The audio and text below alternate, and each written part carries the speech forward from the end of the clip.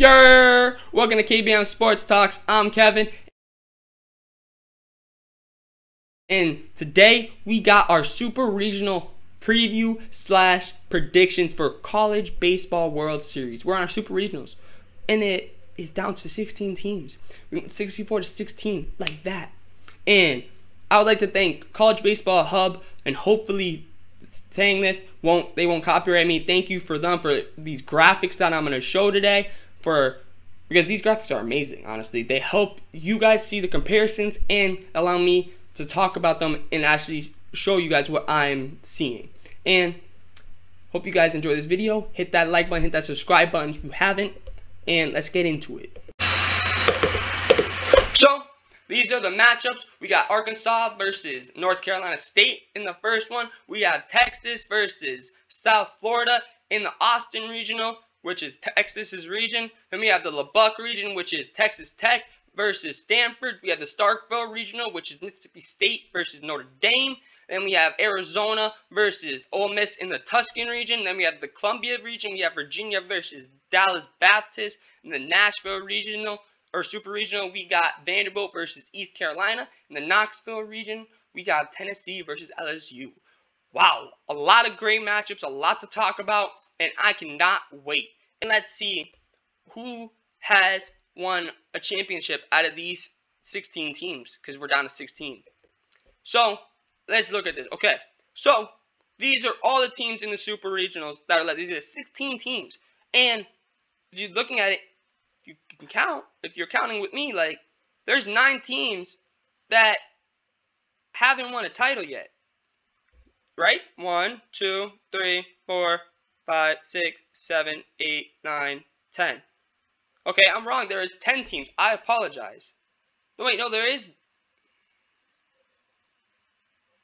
10. Okay, I'm sorry. I really was trying to figure that out. So, LSU and Texas have both won 6. The last time LSU has won one was 2009, and the last time Texas won one was 2005. Wow. So those two teams are looking for their 7th. If either of those two teams make it or win the championship, they will pass each other, and they will get the #1 spot for the most national titles in college baseball. And then coming in second place for the most overall national titles left that in the super regionals is Arizona. Arizona's last championship or national title was in 2012. And then we have tied for third Vanderbilt and Stanford. The last time Vanderbilt won it, and technically Vanderbilt is still the reigning champions, national champions, is 2019. And Stanford, last time they won it was 1988 when they won it back to back. And then we have Virginia in 4th place alone with 1, and last time they won it was 2015. Honestly, I am very surprised that Arkansas, Mississippi State, Notre Dame, Ole Miss, Tennessee have not won a national title in baseball. I know that may surprise some people, but I am very surprised on that because Arkansas, I always thought they had one. Mississippi State has always had a great team. Notre Dame, because it's Notre Dame, I felt like they have a title in everything, it seems like. I feel like they should. Ole Miss, they go into the same category as Mississippi State. I expected them just because they always have a decent team. Tennessee, because I thought they used to be a power. And Texas Tech, just because I don't really know. I don't really think Texas Tech won one. I just really thought that they may have. Like, they're one of those teams that, like, oh, hey, they do have one. But, like, I'm just really caught off guard by the fact that Arkansas, Mississippi State, Notre Dame, Ole Miss, and Tennessee do not have one. I am surprised on that. But let's see if any of those 10 teams that haven't won one yet, if they can get their first championship, national title, whatever you want to call it. Either way, let's see if one of those teams can get it. It's looking like there's rumors going around that a lot of things people are saying that it's going to be Arkansas, but will it? Let's see. Let's go into these super regionals. We got our first matchup.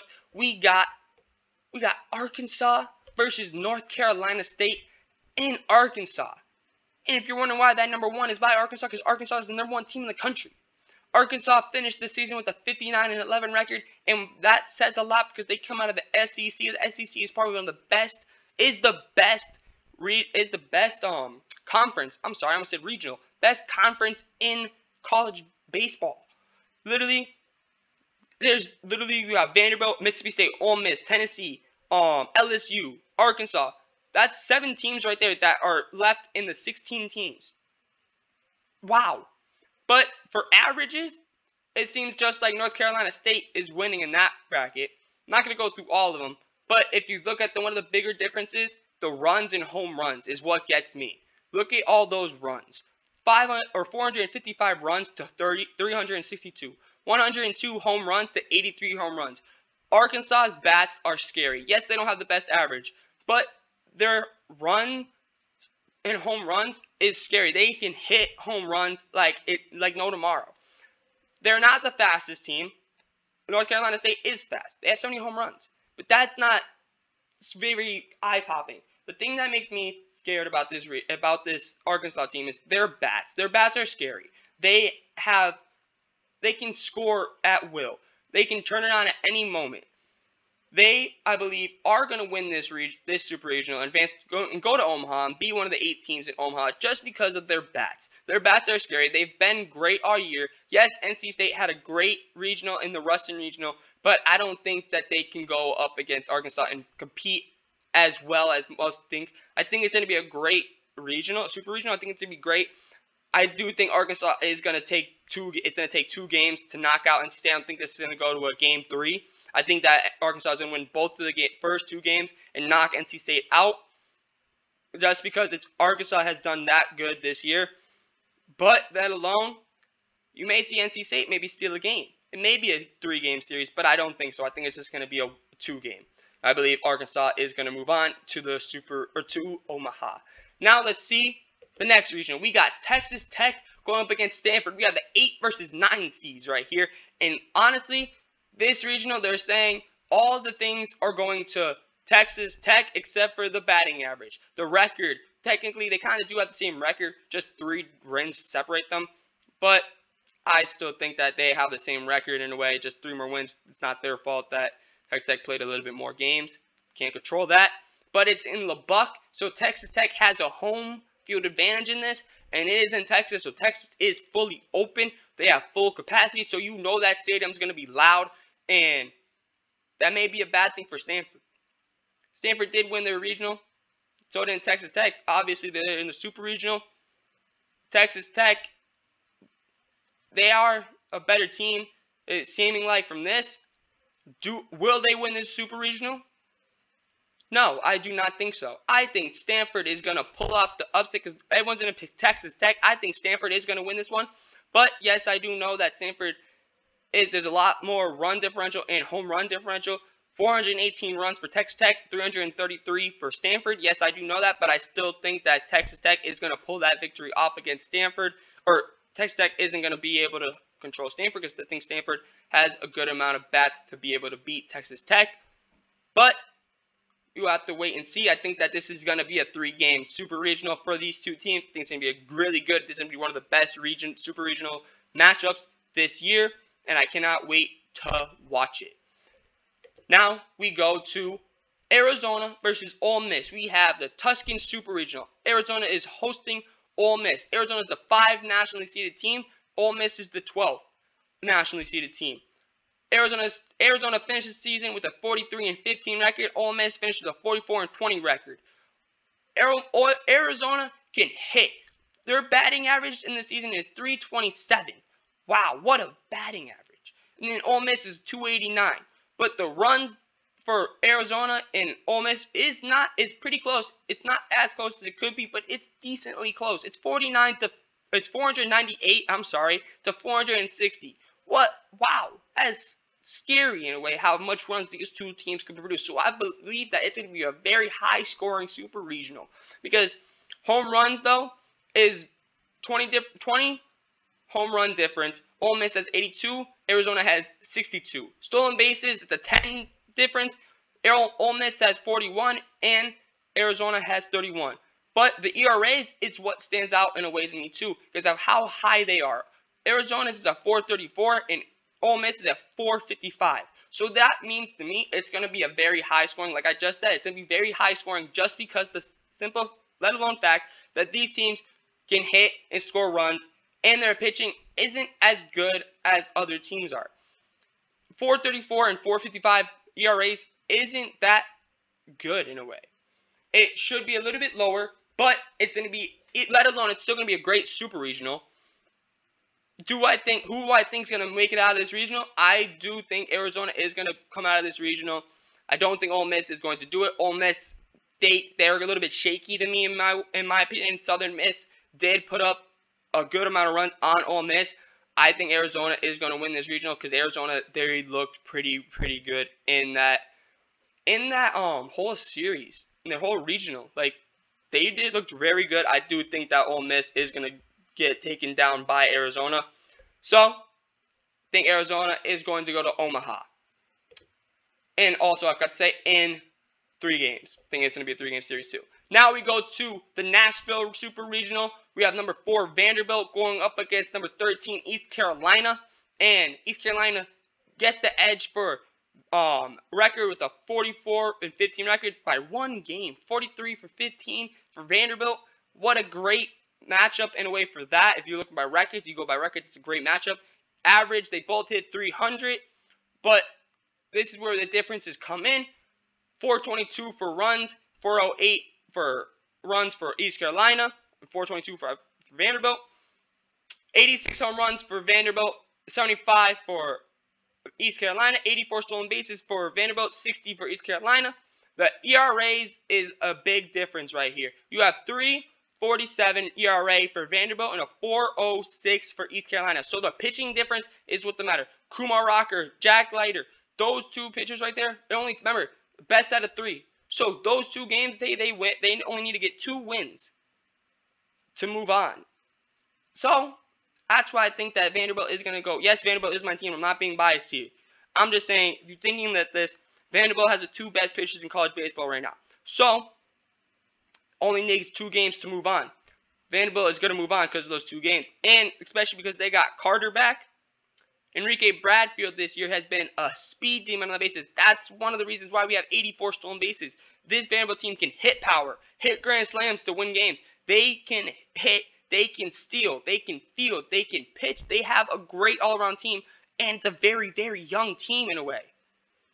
This team is a team to watch out for, but they are a little bit inconsistent with their bats. But if their bats can stay consistent, I think that they can pull off the 2-game victory against East Carolina, and I think Vanderbilt is going to go back to Omaha.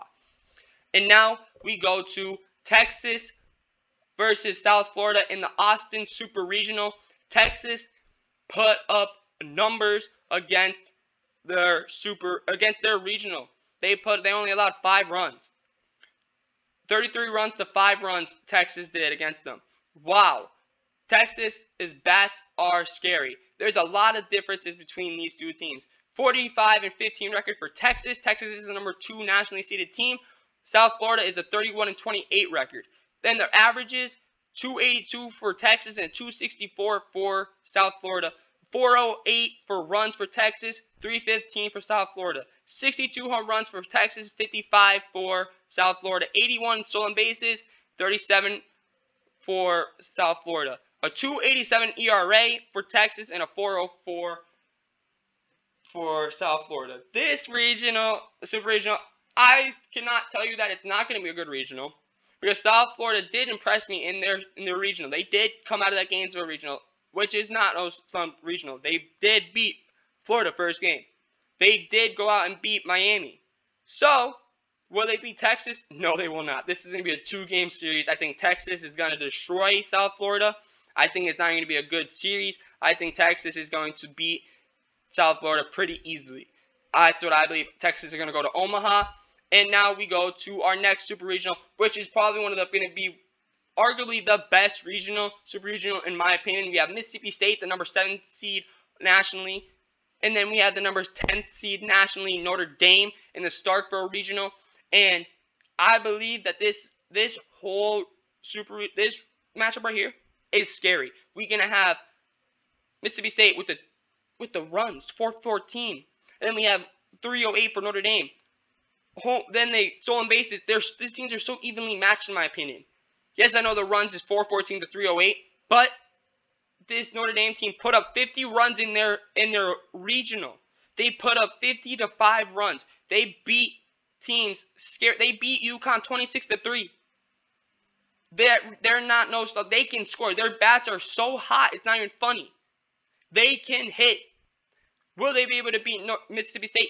Yes, I do think they will. I think that they're going to beat Mississippi State. I think Notre Dame is going to go to the Super Regionals and go to Omaha, not Super Regionals, because in the Super Regionals right now, they're going to go to Omaha and they're going to play in Nebraska, and because they're going to beat Mississippi State in 3 games. I think this is going to be a great series. It's going to be so evenly matched. It's going to be, in my opinion, this could be 2 different things. It could be very high scoring or it can be very low scoring. I don't know. I really don't know what it's going to be. I just hope it's a great series. Now we go to our next one. It's our second to last one. We have the Columbia Super Regional. We have Virginia versus Dallas Baptist. And you cannot count Virginia out in this because Virginia, they came back in a lot of games. In their regional, they were in the losers bracket. They came back to win their regional. And Dallas Baptist is not no slouch. Dallas Baptist has been an underdog. I think Dallas Baptist I think personally, Dallas Baptist has one of the best offensive teams in the whole thing. But will they be able to compete with Virginia? I do think they will.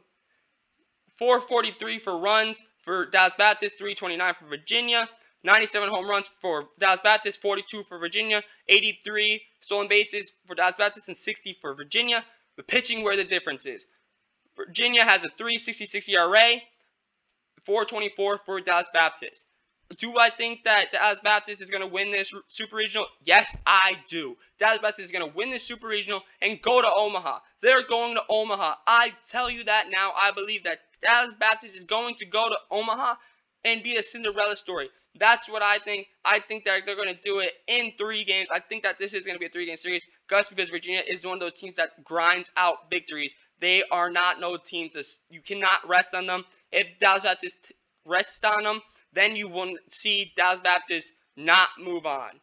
Virginia will make it to Omaha, but I think Dallas Baptist is going to go to Omaha, and I hope they do. I really do hope Dallas Baptist goes to Omaha, and I want them to. And now we go to our last Super Regional. We have an SEC matchup. We have Tennessee, number 3 national seeded team, going up against LSU.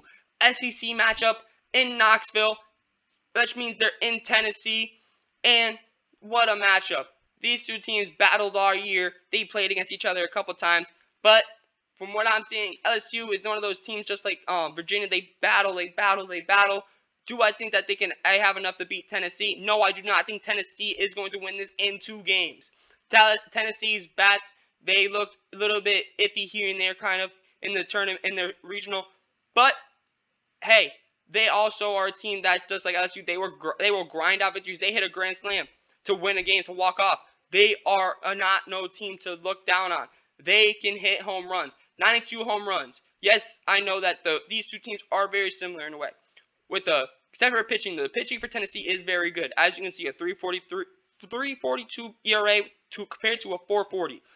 LSU is very young, very, very, very young compared to Tennessee. Tennessee is young, but not as young as they have a lot of veterans. They look like they're gonna make it to Omaha. So that's what I say. Tennessee in 2 games making it to Omaha. So my predictions is you're gonna see coming out of that one. You're out of where my mouse is. You're gonna see Arkansas. You're gonna see Stanford. You're gonna see Arizona. You're gonna have Vanderbilt, Texas, Notre Dame, Dallas Baptist, and Tennessee. Those are gonna be the last 8 teams that are gonna be in the College Baseball World Series, and those are going to be the 8 teams at Omaha at TD Ameritrade Park.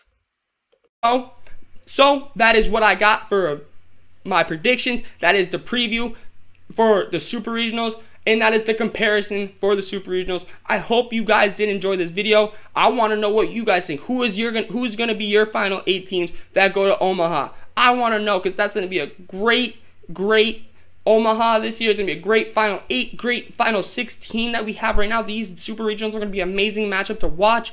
I hope you guys are ready for it, because I know I am. And until next time, hit that subscribe button, hit that like button, tell me in the comments what you guys think, and see you.